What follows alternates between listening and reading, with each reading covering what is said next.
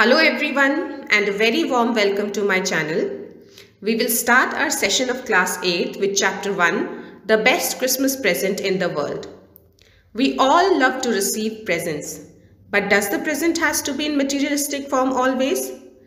Let us see in this chapter what is the best Christmas present in the world. In this chapter there are four main characters: the narrator, Connie McPherson, Jim McPherson and Hans Wolf. This is a story which is set in the background of war. The main theme of the story is war and its aftermath, and also world peace and prosperity. As I said, the story is set in the background of war. Till now, the world has witnessed two gruesome world wars. First World War was from July 1914 to November 1918, and Second World War was from September 1913 to September 1945. War is always destructive. It never brings happiness to anyone. This is the message this chapter wants to convey. Let us now understand the chapter. I will explain the chapter rather than reading it. The chapter is divided into two time frames. One is the present time where the narrator is, and second one is at the time of war. So it starts with narrator spotting a roll-top desk. He says that he spotted it in a junk shop. Spotted means he saw or found it. The junk shop was in Bridport. Bridport is a town in England. He spotted a roll-top desk. This is a roll-top desk. And the man who was selling it, he said that it belonged to 19th century and it is made of oak. The narrator wanted one of the roll-top desks, but all of them were coming too expensive. And this roll-top desk that he spotted in the junk shop, it was in a very bad condition. The roll-top was into several pieces, and one of the leg of the roll-top was clumsily means carelessly mended. There were scotch marks. Scotch marks are burn marks all over the roll-top desk. But it was going for very little money. That means the seller was selling it in a very little money. So the narrator thought that he can restore it. Restore here means repair. So he thought he can repair it, and it would be a risk, a challenge, but the narrator thought he would take that challenge. And he paid the man the money and bought it to his workroom at the back of the garage. And he started working on it on Christmas Eve. Christmas Eve is the evening of 24th December, the evening before Christmas. The narrator brought it. He removed the roll top completely and he pulled out all the drawers. The veneer had lifted from almost everywhere. Veneer is the top covering of plastic or decorative wood on the furniture, which is not of very good quality wood. So the veneer had left from everywhere on the roll top desk. It looked like water damage to the narrator. That means both water and fire had taken their toll on this desk. That means taken their toll means damaged the desk. The narrator opened all the drawer, but the last drawer was stuck fast. That means it was shut tight. And the narrator tried to gently open it, but he couldn't. Then at last he had to apply brute force. That means using power harshly. And he stuck on it sharply from the sides with his fist, and the drawer opened in front of him. There was a shallow space underneath a secret door. Shallow means which is not very deep. And there was something in there. There was something in that drawer. The narrator reached out to take out a small tin box which was sellotaped on the top. So there was a tin box in the secret drawer and there was a sellotape on the top of it, and there was a piece of lined note paper on it. And it was written on that note paper in a shaky handwriting: Jim's last letter, received January 25, 1915, to be buried with me when the time comes. So this was written on the top of the tin box in a shaky handwriting. What was written? Jim's last letter, received January 25, 1915, to be buried with me when the time comes. Now the narrator knew that it was wrong to open someone's box, but curiosity got the better of his scruple. Scruple is the feeling that makes you hesitate to do something wrong. But curiosity won over that feeling of scruples, as it usually does with the narrator. And he opened the box. There was an envelope in the box. The address was Mrs. Jim Macpherson, 12 Cooper Breaches, Bridport, Dorset. So the narrator took out the letter and unfolded it. It was written in pencil and it was dated on the top December 25, 1914. We have seen previously that the letter was received on January 25, 1915. And it was written on December 26, 1914. That means the letter was received almost 1 month after writing. So this was part 1. In part 2, we will see what was written in the letter. So the letter was to a lady named Coney. It was written by Jim Macpherson. And Jim Macpherson wrote to Coney that he was writing in a very happier frame of mind. He was very happy because something wonderful had just happened and that he wanted to tell to Coney at once. Then he said that we were all standing to in our trenches. That means all the soldiers he's talking about, they were standing to. That means they were taking up their position in their trenches. Trenches is are long deep ditches which are dug in the ground where soldiers can hide from the enemies. He was talking about yesterday morning, that means Christmas morning. He has written the letter the next day to Christmas. And he described the morning that it was crisp and quiet and beautiful like a Christmas morning. It was cold and frosty as well, like a Christmas morning should be. Then Jim says that he would like to say that they started it, but the truth was he was ashamed to say that actually the Fritz began it. Fritz here is a term which is used for German soldier because Fritz is a common German name. So so Jim Macpherson wants to say that I want to say that we started it, but I am ashamed to say that actually the Fritz started it. And first someone saw a white flag waving from the trenches opposite. So these German soldiers and British soldiers, they were face to face each other. They were opposite to each other. And the Fritz, that means the German soldier, they started it. Jim Macpherson belongs to the British part. He is a British soldier. And then somebody saw a white flag waving, and white color, as you know, is a symbol of peace. So somebody from the German side waved a white flag from the opposite trench, that means from the German side. And then they were all calling them from across the no man's land. No man's land is a piece of land which belonged to no one. That means it's a place which no country can claim. So from there they said, Happy Christmas, Tommy. Now Tommy again is a common English name, and here it is used to refer to British soldiers. So the Germans started shouting, Happy Christmas, Happy Christmas. And when these British side, they got over the surprise, some of them also shouted back, same to you Fritz, same to you. So they also replied to their wishes. And then Jim Macpherson says that he thought that would be that. That means it would be over there. The matter would end there. And they all at the British side thought that it will be over there. But suddenly what happened? One of them stood up there. One of the German soldier who was wearing a great coat, he stood waving a white flag. And then someone shouted from there, Don't shoot lads, boys, don't shoot. And no one actually shooted. Then there was another German soldier, another Fritz, who got up on the parapet. Parapet is a low protective wall which is used for protection by the soldiers. And then another. So one by one these German soldiers, they started getting up. Keep your heads down, I told men, it's a trick, but it wasn't. So Jim Macpherson told his men to keep their heads down as he thought that it was a trick, but it wasn't a trick from German side. Now, one of the German was waving a bottle over his head, and he said, he was carrying a bottle over his head, and he said, It's Christmas Day, Tommy, we have Schnapp. Schnapp is a common German drink made of grains. And we have sausages. This is sausage. It's a meat in cylindrical shape. So they said that we have schnapps, we have sausages, we will meet you.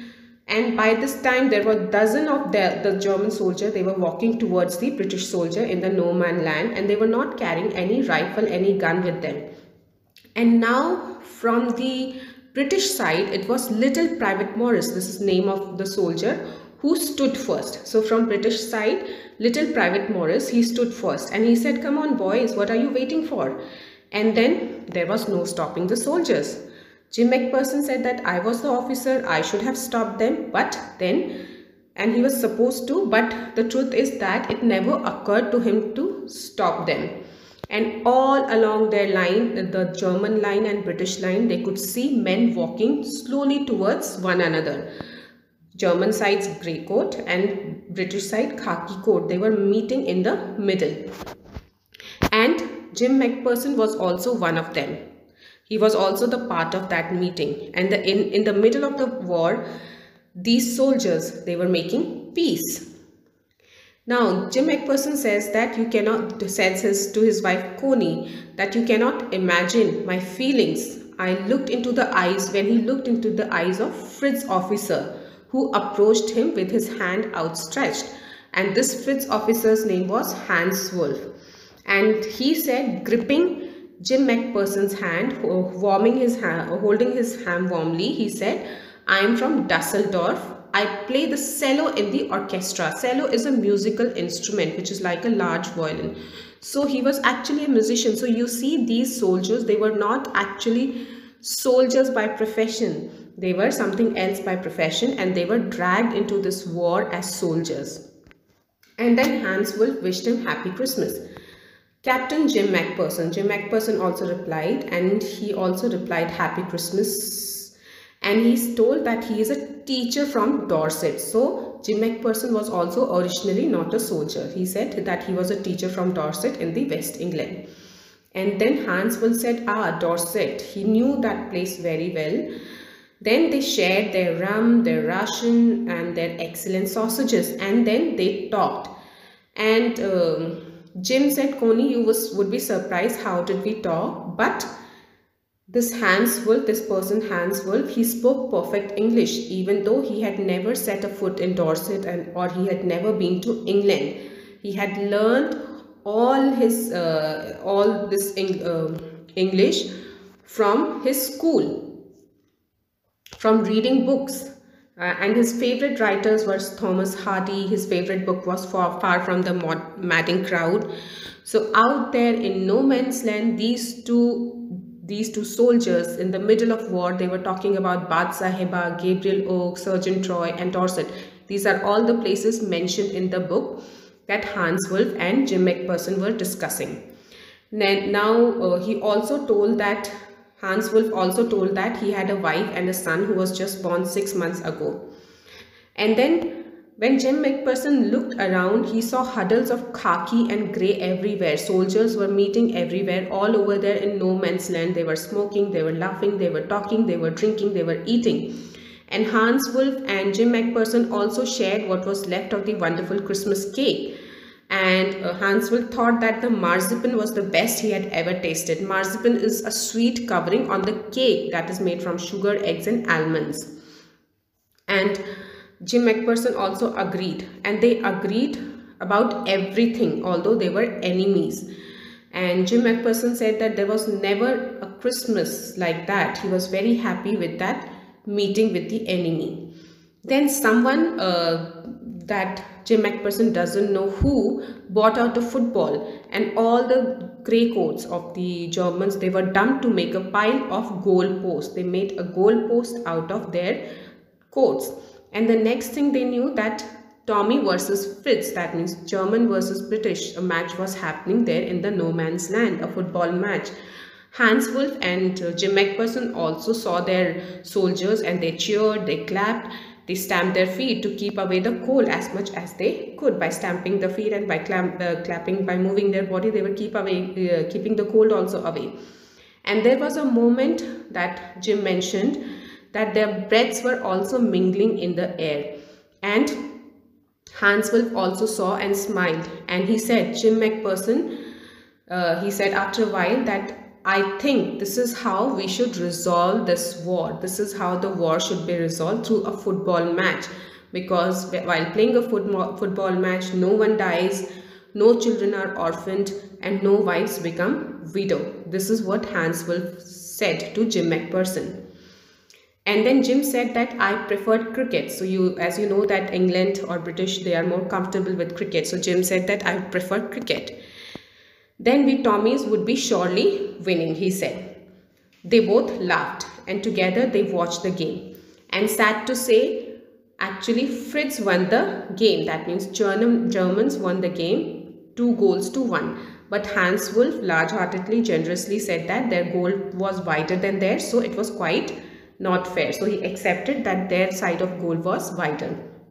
Now the time come and all they felt that the time had come so soon. When the game was finished, the schnapps and the rum and sausages, they were also running out, and they both sides knew that it is all over, Christmas is over. They wished each other, Hans and Jim wished each other well, and they hoped that they would see their family, each of them will see their family soon, when the fighting would end and they could all go home. And then Jim said to Connie that this is what, said to Connie and also to Hans Wolf, that this is what every soldier wants on both sides. What do every soldier want? To end the war and to see their family. Then Hans Wolf said, take care, and he also told that he would never forget this moment, nor you, both of them will never forget. And then he saluted, and then they walked away slowly to their trenches unwillingly. Jim felt that Hans Wolf turned just once to wave, and then he got mixed up with the grey-coated man, and then went back to his trenches. And that the night back in their dugouts are a shelter for soldiers, like trenches, which is made by digging a hole in the ground and covering it. So they were in their dugouts. They could hear Christmas carols. So the Germans were singing Christmas carols beautifully. It was still Nash's silent night. Then these British soldiers, they also gave them a rising competition by singing while shepherds watched. They both exchanged carols at night, and after some time they felt silence. And then they had their time of peace and goodwill, at a time that Jim will treasure throughout his life. So they had their time of peace and goodwill in the mid of war that Jim McPherson said he will treasure throughout his life. And then Jim said to Connie that by Christmas next year, this war will be nothing but a distant and terrible dream. So you can see, by reading this, you can imagine the mindset of a soldier who is in the middle of war. He also feels that the war is terrible, and he also feels that the war should get over. And then Jim says that I know this will happen one day, and both of the armies are longing for peace. And then he said that we shall be together soon again, and he was sure of it. So this is what he expects. I know from all that happened today how much both armies long for peace. So he understood, he knew what happened between both the armies, the conversation that both the sides longed for peace. So this was Jim's letter to Connie that the narrator was reading. Now the third part again. Now the narrator folded the letter again and he put it carefully back in the envelope. He kept awake whole night thinking about it, and by morning he knew what he had to do. He drove into Bridport, the address to the place which was written in the letter, which was a few miles away, and he asked a boy who was walking a dog where Cooper Breeches was, and where the house number 12, which was written in the letter, the address, turned out to be nothing but a burnt out shell. Burnt out means it was destroyed by fire. The roof were gaping and the windows were boarded up. That means covered with wooden boards. The narrator knocked at the next door and asked if anybody knows about Mrs. McPherson. And the neighbors told that yes, there was an old man in sleepers. He said that yes, he knew Connie, who is a lovely lady, and he told that she is a bit muddle-headed. Muddle-headed means confused. But at this age, now she was very old. It is entitled to turn confused. She was 101 years old at present, and she had been in the house. She was in the house when the house caught fire. That means Coney's house caught fire, and nobody really knew how the fire had started, but they all have imagined that it was because of candles, because Coney never used electricity. She always thought that it was too expensive, and the fireman had to got her out just on time. And since then she was living in a nursing home in Burlington House on the Dorchester Road. So this is now Coney was living in a nursing house which was on the other side of the town. Now the narrator went there also. He found the nursing home easily. There were all paper chains all in the hallway. It was lighted. It was Christmas. The next day it was Christmas Day when the narrator went to that nursing house, and that nursing house was lighted. He said there that he was a friend of Mrs. McPherson, and he had brought a Christmas present for her.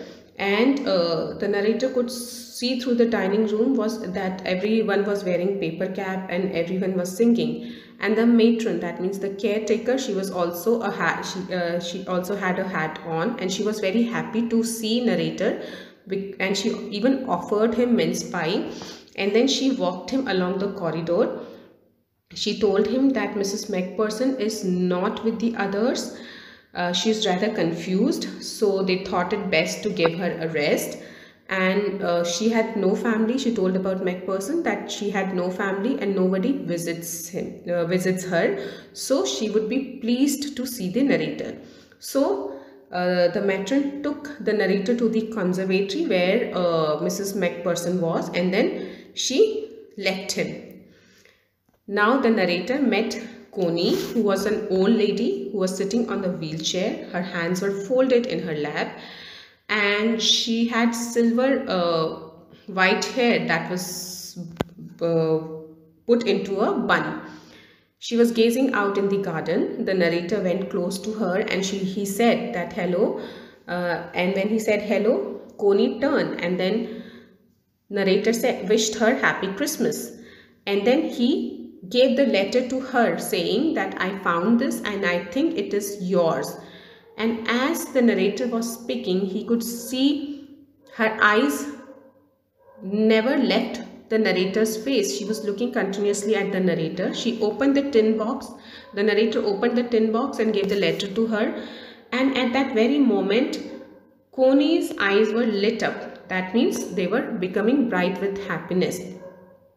And she was recognizing the letter. Her face became suffused with a certain glow of happiness. Suffused means happiness spread all over her face. And the narrator explained her about the desk and how he found the letter, but he doesn't think that Coney was at all listening.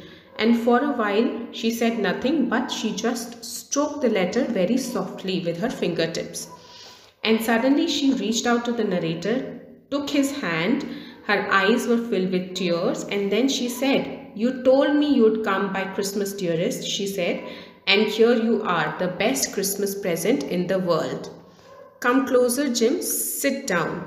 So Coney thought that narrator was Jim, and she remembered Jim's letter because she had read it. And then she said that you promised that you will come home by Christmas. And here you are, you have come home by Christmas. This is the best Christmas present in the world. For Coney, Jim's coming to her in Christmas was the best Christmas present. The narrator sat down and Coney kissed his cheek, and the narrator read, I read your letter so often, Jim, every day. Coney told the narrator that, considering him as Jim, that I read your letter every day and I wanted to hear your voice in my head. It has always made her feel Jim with him. And now you are here, she said. Now you are back. You can read the letter yourself. Would you do it for me? I just want to hear your voice again. This is what Coney said to narrator, whom she was thinking is Jim. And then she said, I'd love you so much.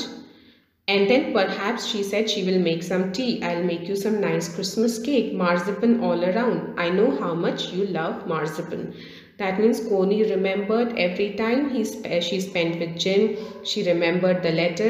The only thing is she couldn't recognize that the person was actually not Jim. It was the narrator. So for Connie, Jim McPherson coming to her on Christmas was the best Christmas present in the world. The chapter is written by Michael Mafurgo. So I hope students, you have understood the chapter, you have liked the chapter. If you have any query, any doubt, you can just comment and let me know. Thank you for listening to the chapter. Bye bye. Take care.